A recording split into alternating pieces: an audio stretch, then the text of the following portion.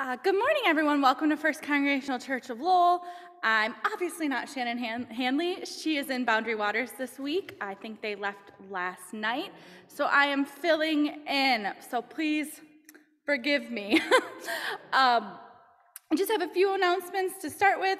We are still looking for a moderator or an associate moderator. So if you think that's you, feel free to see me or this week Deb Blakely, and we can hook you up with some information. Open Table is back to indoor dining as of last week. We would love to invite you to join, either to eat or volunteer. We always could use more volunteers. There's always a link in the newsletter or on Facebook to volunteer, and if you have any questions about that, I'm sure Lori can help you with that. And then our annual meeting is Sunday, June 24th. Please make sure to join us either in person or on Zoom. If you would like to now take a moment to welcome and greet each other, that would be wonderful. What am I supposed to do? July. Oh man, it's July. I wrote it down wrong. Sorry. I'm gonna fix it. July 24th. Thank you, Dave. And now if we can meet and greet each other.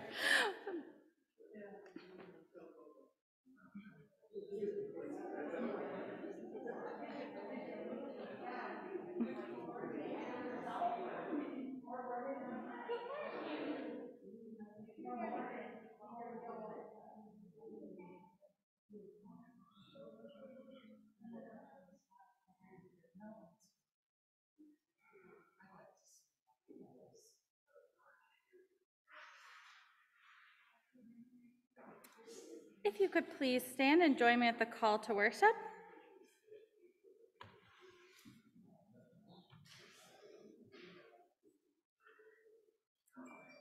Love the Lord your God with all your heart and with all your soul and with all your strength and with all your mind. Love your neighbor as yourself with all your heart and with all your soul and with all your strength and with all your mind. Do this and you will live. Let's worship God. If you would please join me for hymn number 459.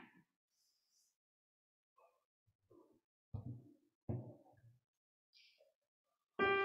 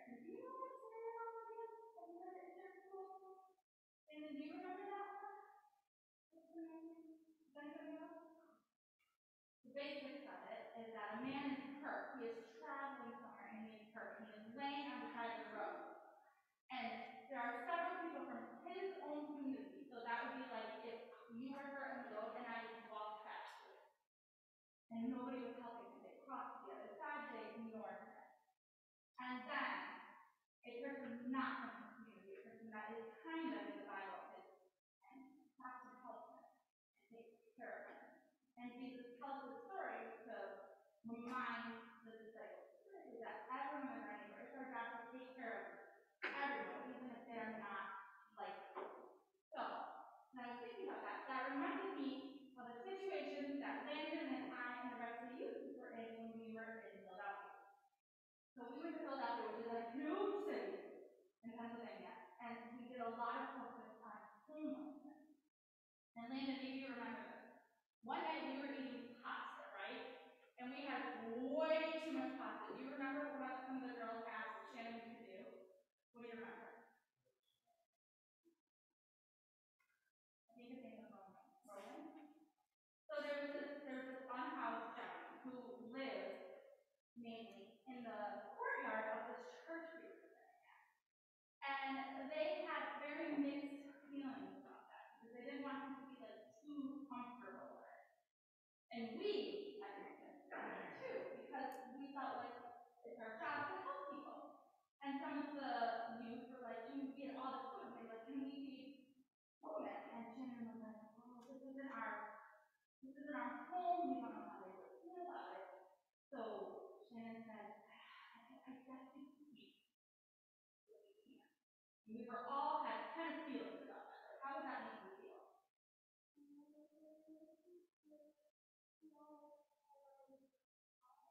That's exactly how we felt. We were like, we have all this food. We need some food. It felt very logical. And we knew that they like fed him sometimes. And when we had a chance to kind of talk to the people we were working with, they were like, oh, we're glad you did it. We all had very mixed feelings about that. Because we felt like we should have helped. Because we had this ability to feed him this one meal. Like, what difference would it make if we fed him this one meal? Because ours can't out there all the time. And they felt like we should have been getting more help. And put us in this kind of awkward position where we wanted to be more like the Good Samaritan and help no matter what. And they were from a position where they knew him better, they had been trying to give him other support. They kind of didn't want to do that. So it's a very complex issue. It's a very complex issue. We learned a lot about it. We obviously only scraped the surface, didn't we? We only scraped the surface of homelessness, right? We talked about it. But we only know little piece of it. And they are kind of more in the story. But I just kind of wanted to share that piece and maybe think of this Good Samaritan story. And just kind of a tidbit of what happened that kind of stuck in my heart and my head. You want to hear with me real quick?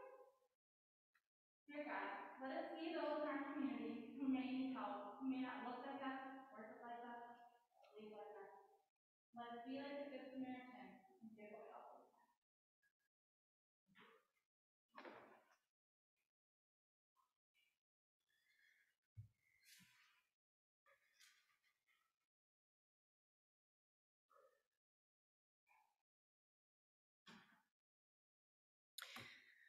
The scripture reading this morning comes from Luke 11, verses 1 through 13. Jesus was praying in a certain place, and after he had finished, one of his disciples said to him, Lord, teach us to pray as John taught his disciples. He said to them, when you pray, you say, Father, hallowed be thy name. Your kingdom come. Give us each day our daily bread and forgive our sins. Oops, I'm on the wrong one. Excuse me. Forgive me. This is about forgiveness, right? Good Lord. Amen. Okay, here we are, back again. The scripture this morning comes from the parable of the Good Samaritan. It was in the right book, wrong page. An expert of the law stood up to test Jesus. Teacher, he said, what must I do to inherit eternal life? He said to him, what is written in the law? What do you read there? He answered, you shall love the Lord your God with all your heart and with all your soul and with all your strength and with all your mind, and your neighbor as yourself. And he said to him, you have given the right to answer. Do this and you will live. But wanting to vindicate himself, he asked Jesus, "Who is my neighbor?" Jesus replied, "A man was going down from Jerusalem to Jericho and fell into the hands of robbers, who stripped him, beat him, and took off, leaving him half dead. Now, by chance, a priest was going down that road, and when he saw him, he passed on the other side. So likewise, a Levite, when he came to the place and saw him, passed by on the other side. But a Samaritan, while traveling came upon him, and when he saw him, he was moved with compassion. He went to him and bandaged his wounds, treating them with oil and wine. Then he put him on his own animal, brought him to an inn, and took care of him. The next day he took out 2 denarii, gave them to the innkeeper, and said, 'Take care of him, and when I come back, I will repay you with whatever you spent.' Which other of these 3 do you think was a neighbor to the man who fell into the hands of robbers?" He said, "The one who showed him mercy." Jesus said to him, "Go and do likewise." Here ends the reading. May God transform understanding into action. Amen. And love your neighbor as yourself. And love your neighbor as yourself. The other day I was out shopping with a friend of mine. She was shopping. I was just there for moral support. I have to tell you, the more she shopped, the more I learned. She would say things like, "I hate my thighs. This skirt isn't long enough. I hate this shirt and the way it shows my back." She looked awesome in the outfit. She said, "Oh, I hate how tall I am. I can't wear heels." And love your neighbor as yourself. And love your neighbor as yourself. From the headlines: Putin dares West to defeat Russia on battlefield. Appeals court rejects racial profiling claim in lawsuit. COVID hospitalizations rise. Teen was robbed and teachers attacked. And love your neighbor as yourself, and love your neighbor as yourself. I open social media and I learn 101 ways I can change my color, my outfit, my face, my body. And love your neighbor as yourself. I wonder how we're doing. You know, it's really, really hard to love your neighbor as yourself. Do you know what makes it even harder? Not fully loving yourself. By the very way in which Jesus shapes this concept of love, Jesus makes it very clear that loving ourselves is the foundation upon which all these other, presumably higher loves are built. In other words, those who love themselves are those who are able to love others and love God. There are 100 ways to take on this text as a preacher. We could preach and teach about the man who was the Good Samaritan, what was within him, how he is now the star of these messages, but he's not. We could teach and preach about the expert in the law that stood up to test Jesus. Lord knows there are many scriptures like that where Jesus is being put to the test. He doesn't seem to mind. But I think we need to revisit the simplest, most difficult part of this scripture, the loving your neighbor as you love yourself. That you show mercy not just to your neighbor, but you show mercy to yourself as well. More technical difficulties.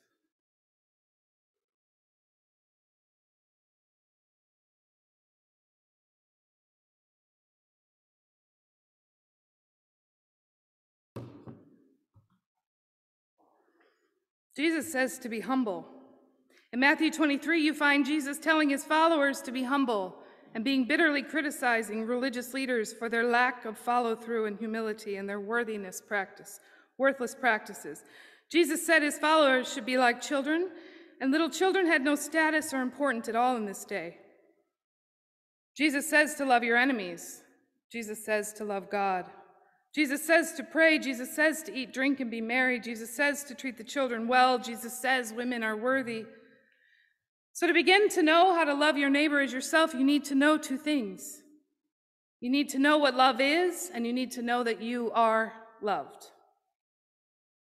The Bible tells us this is love, not that we loved God, but that he loved us and sent us his Son as a propitiation. 1 John 4:10. You are the object of God's love. God loves you. Knowing this is what's most important. Not just that love in a general kind of way, but deeply loved, unconditionally loved. And we tap into this when we understand that God first loved us. Even before Jesus gave himself over for us, God loved us. To love your neighbor as yourself, as commanded, you need to measure correctly. The measurement within this command is as yourself. To love your neighbor as yourself, you need to love yourself. This is something that gets misunderstood in the body of Christ often. It gets mixed up with dying to self and denying self as we need to destroy ourselves. But friends, that is not true. Jesus died for each and every one of us. If Jesus valued us long enough to go through what he went through, we owe it to Jesus to value what Jesus values. We need to know what Jesus loves and love it too, us. The Bible even tells us that God loves us so much that he loves Jesus, as much as he loves Jesus. How dare we not love what the Father loves? Learning to love ourselves prepares and helps us to love our neighbors. Friends, loving yourself also means showing yourself grace. Knowing that God is love and that this love is for you is not enough. It needs to be developed. Imagine if you had a field of good soil and a bag of top-notch seeds. Would they produce a crop all by themselves? No. The seeds must be planted and cared for. Grace takes the seed of his love in the soil of the heart and creates fruit for God. The Bible says it's God who works in us both to will and to do of his good pleasure. Loving God and our neighbor pleases God. Grace helps us to do this. Grace teaches us proper love and respect for ourselves and our neighbors. Freely receiving God's gift of grace empowers us to freely give God's grace. Loving your neighbor as yourself means acting with compassion. When Jesus was asked, "Who is my neighbor?" he responded with a story, the Good Samaritan. Even those who have no love for God can see the value of this story. What is the bottom line of that story? Who did Jesus say was a neighbor? The one who had compassion. Compassion is not simply a warm, fuzzy feeling in our hearts. Compassion does something. A heart that's moved by compassion cannot sit idly by while someone else suffers a need. Loving your neighbor as yourself is being moved to help to the fullest extent of your ability. Loving your neighbor means making allowances for other people's humanity. We live in a day and age when offenses is as common as breathing, criticism is running rampant, love is not easily offended or critical. Love does dumb things. No one is always right or knows everything because we are all a work in progress. I remember sitting through a green light. I wasn't trying to inconvenience anyone. I got stuck in a grieving daze because a family member of mine was passing away. I remember that when I encountered people driving too slowly before sitting at lights or even cutting me off, my response would be more aggressive. Maybe they have a reason. Maybe those people, and myself included, are just being human. We're imperfect beings that do dumb things regularly. Giving people the benefit of the doubt is loving yourself and loving your neighbor. For example, I had a lady flailing her arms and cursing because I didn't go through the almost red light. She was behind me and got stuck with the red light with me. I don't know why she was so angry, but she may have had other circumstances. So instead of raging back, I prayed for her. Friends, loving your neighbor means forgiving. Forgiveness is a big deal to God. The Bible says he planned for it from the foundation of the world. Jesus frequently spoke forgiveness over others that resulted in the healing of their bodies. Forgiveness is freely given to us, and to love your neighbor as yourself, you will pass that forgiveness on. Jesus highlighted this in his story in Matthew 18 when Peter asks how many times he had to forgive. He tells the story of a king who forgave an enormous debt to one of his servants. This servant failed to pass the forgiveness on. He demanded payment of a small debt from his neighbor. When the king heard of it, he had his servant reprimanded for the debt, revoking the debt cancellation. Jesus' story tells us that love always forgives. We all need forgiveness. So loving your neighbor and yourself is learning to forgive. Friends, by the very way in which Jesus shapes this concept of love, Jesus makes it very, very clear that loving ourselves is the foundation upon which all these other presumably higher loves are built. Call what I've shared here as the basics, but in the week ahead, check in with yourself. Have you shown yourself compassion, grace, mercy? Have you forgiven others? Have you forgiven yourself? Have you demonstrated kindness, forgiveness? And then do more of that. Friends, those who love themselves and those who are most able to love others love God. Amen. At this time, we are going to reaffirm our mission statement.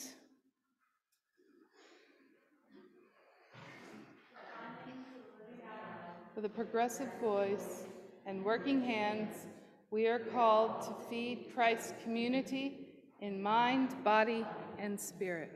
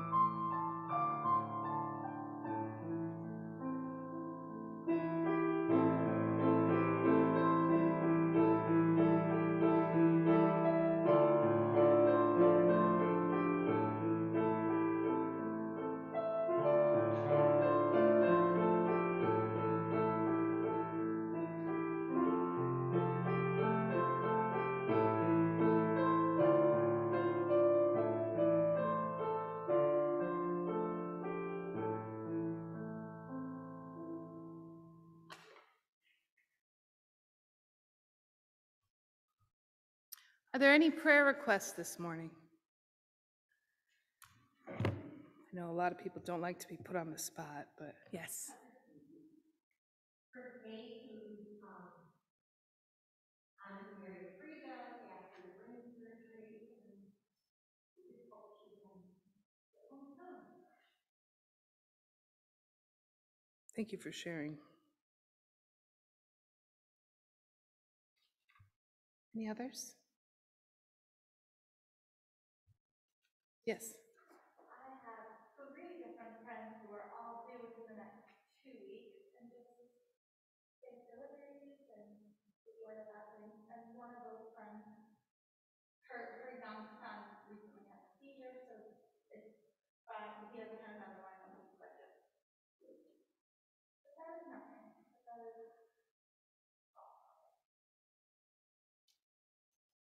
Thank you for sharing. Any others? Are there any online? Okay. Wonderful. Please bow your heads with me and pray. Lord, we come before you today with humble hearts and open minds. We ask that you meet us in those places where we aren't even sure we are ready to be yet. Find our sore spots and heal them. Find our worries and relieve them. Lord, we pray for Kate as she goes on to marry Freebread after brain surgery. Lord, her family wants her home soon.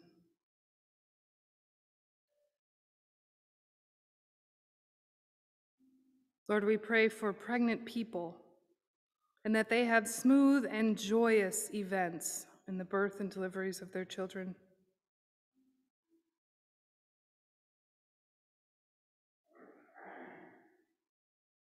God, we pray for pet moms and dads. We ask for prayers for comfort and strength as they make the hard decisions. We especially pray for Deborah and for Schroeder.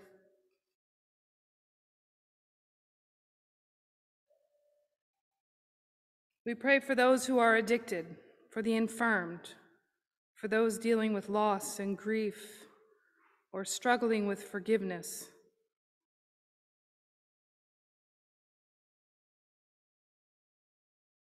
We also pray for our first responders, police and firefighters, doctors, nurses, and others who keep us healthy and safe.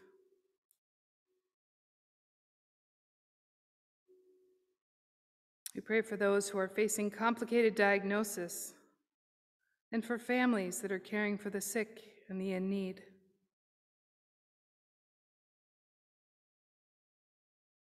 God, every day we come before you and we wake up. You know the desires of our hearts and our concerns. We ask you to meet us there in those unspoken places. Help us find healing, peace, comfort, and care, even on those days we're not sure it's even there.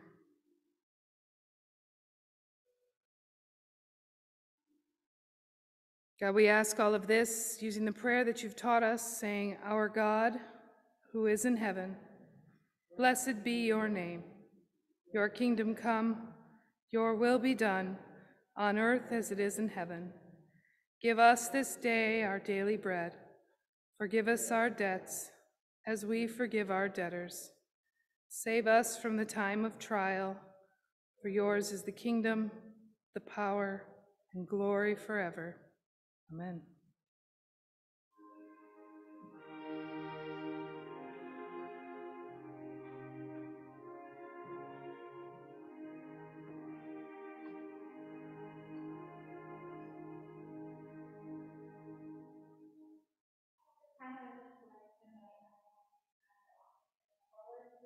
Reminder that we all know in this church that we give and serve in many, many ways besides just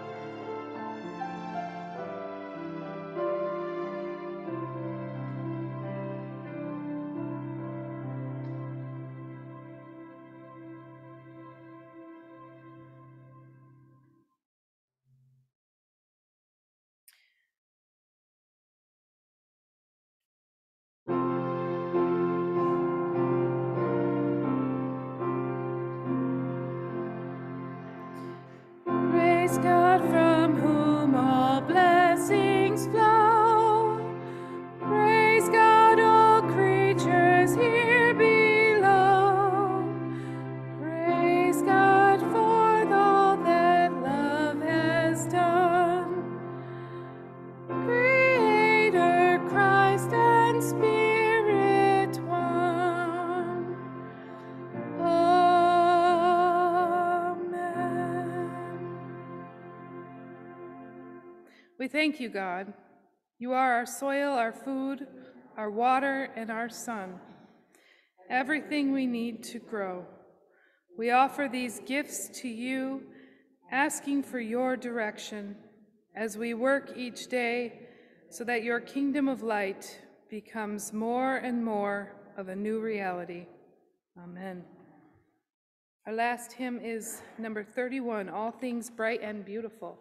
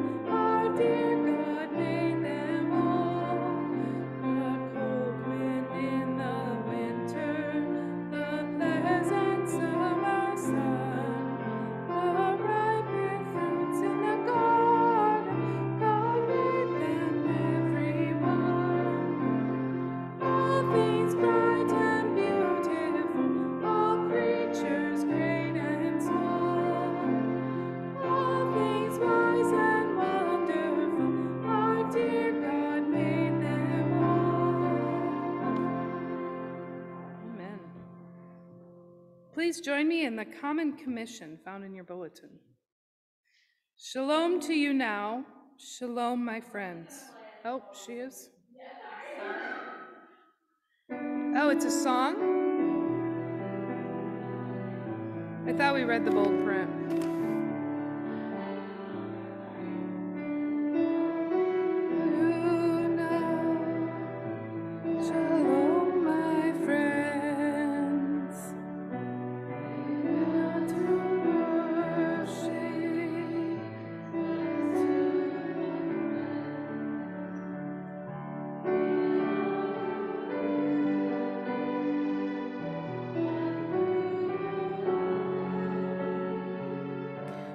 Christ be your shalom. Christ be your shalom.